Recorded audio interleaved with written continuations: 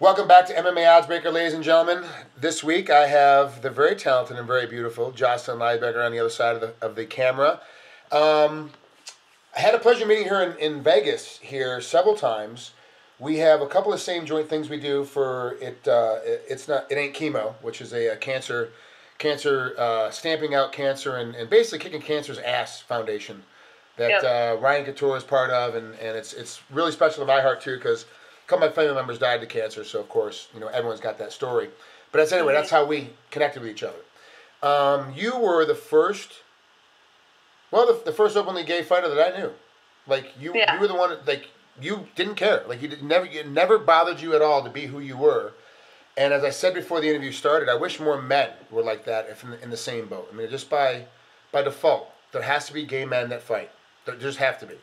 Whether they're bi, they're gay, or whatever, there have to be men like that compete. How tough has it been for you as a female fighter, one, because the talent level's not that deep, and two, being open about your relationship and being on Instagram with your relationship and on Facebook about it? Have you had any backlash from any of the fans or any of the sponsors or anything?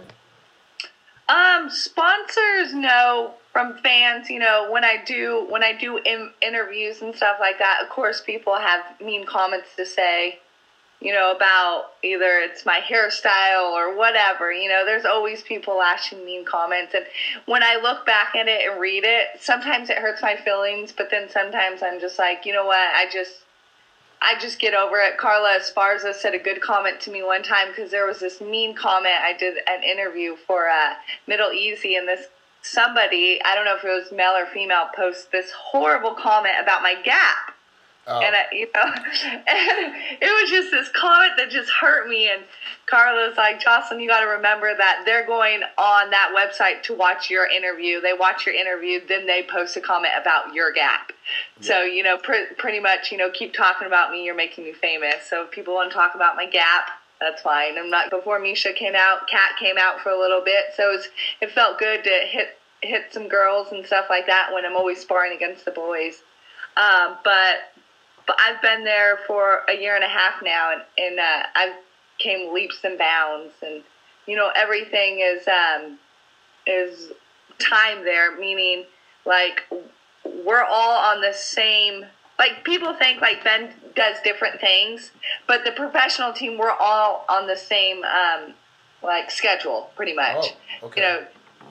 Ben doesn't do his own thing. We all do it together. We all do strength and conditioning together. We all have mitt work. We have, ground, stuff like that. So it's amazing. I love it. And I'm really excited about this fight because I haven't fought in Arizona in 3 years. It was the last time I fought in Arizona.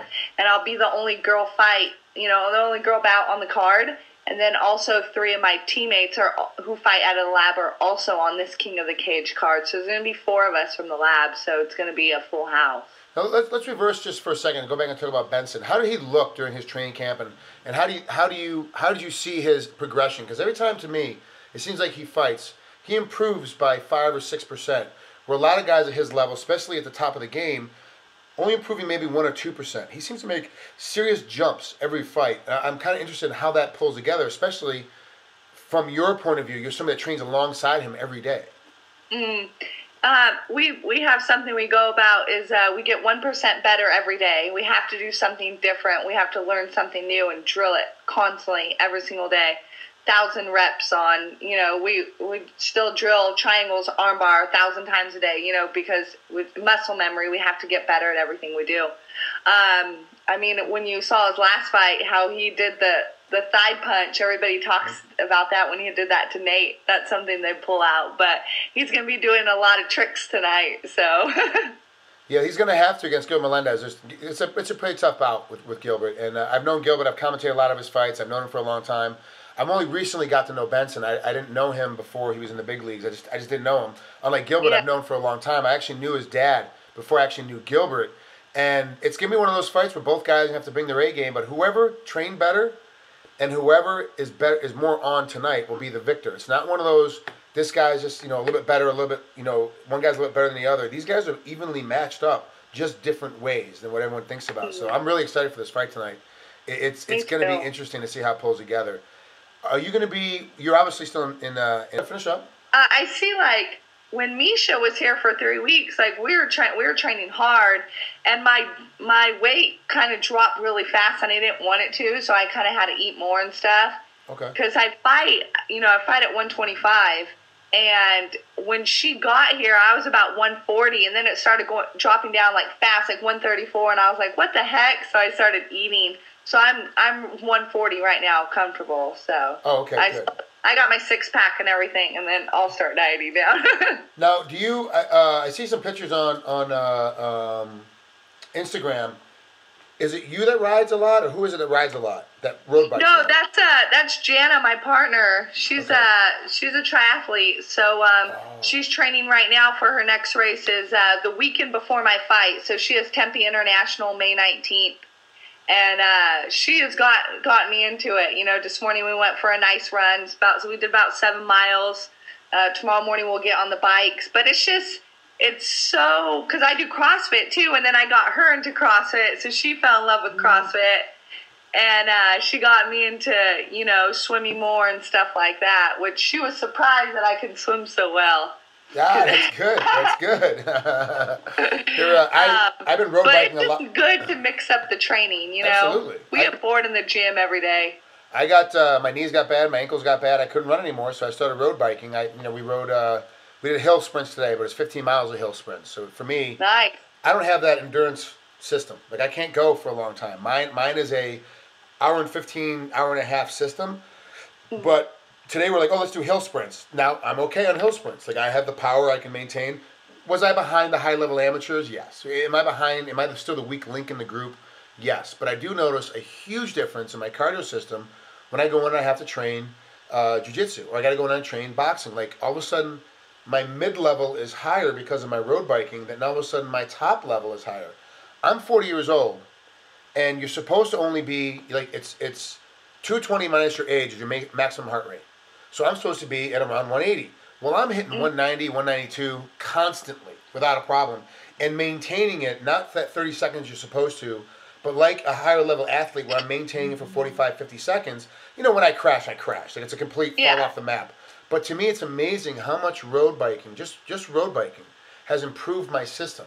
Do you feel that same difference when when you're swimming and biking and running? Do you get that same feeling too when it translates over into MMA? Are you asking me? Yeah, I'm asking you. Yes.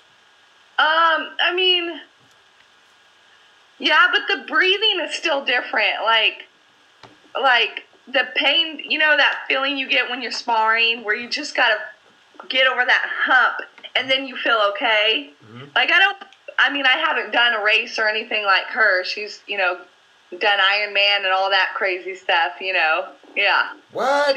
She's legit.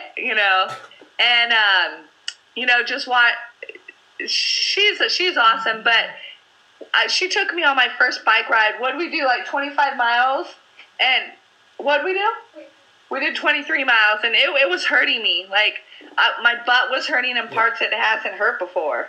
But it is different. But having CrossFit and our strength and conditioning coach that we have at the lab, you see Ben, he doesn't open his mouth for 5 rounds, like he just keeps going. Well, that's because there's a toothpick in there. He can't open his mouth.